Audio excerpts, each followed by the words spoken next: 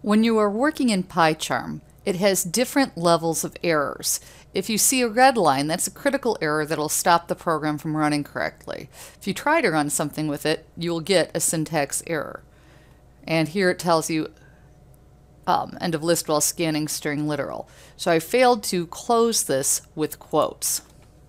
And that causes a bunch of what we like to call cascading errors, errors that are dependent upon this error. And when I fix this error, the other dependent errors will go away.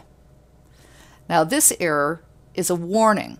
It's just telling you about proper formatting. That is important because all of the formatting in Python, it defines the language. Python is all about spacing. So I want you to get in the habit of making sure that you don't have any errors.